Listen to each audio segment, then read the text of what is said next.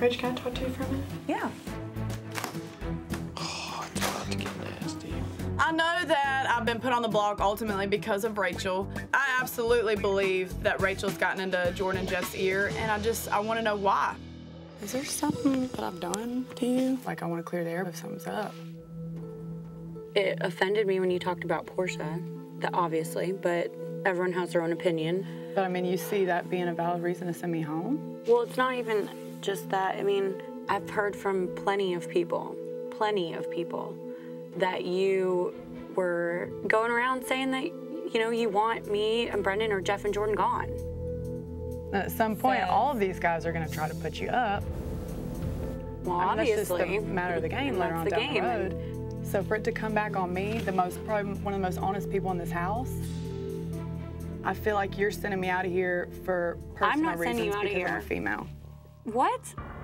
That's how I feel. Seriously. Seriously, that's why I called you in here. I had a problem with you because you didn't talk to me. When Brendan and I put a deal on the table with you, you said, "Why should I trust y'all?" That was your exact word. I was honest with y'all. Your gameplay's horrible. Bottom line. Why didn't you win HOH this week? I tried to, yeah. But you didn't. You're catty. You really are.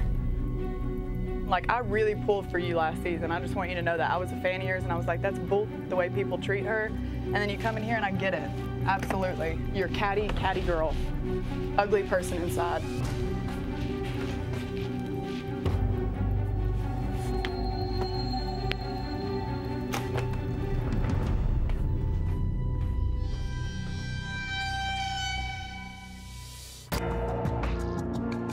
I'm seriously, like, I'm about to go bonkers. Cassie is like the meanest fighter in the world. She used every single one of my weaknesses against me. Just because you have bad gameplay doesn't mean you need to take it out on me.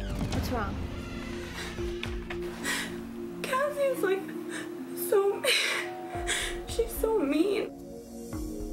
She's like, you're a catty and you don't like girls. And she's like, I pulled for you last summer. Now I see why everyone hated you.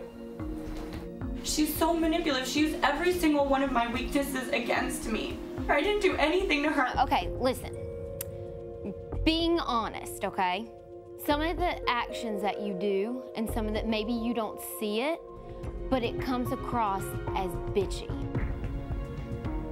I think you get so wrapped up in like being so competitive that you don't realize what you're saying. I don't know. Don't cry.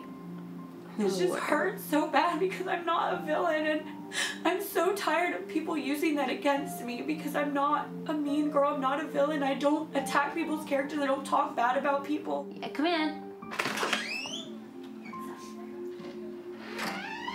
Rachel, you're not a bad person, but your mouth is gonna get you in trouble and you're gonna get a target for all of us.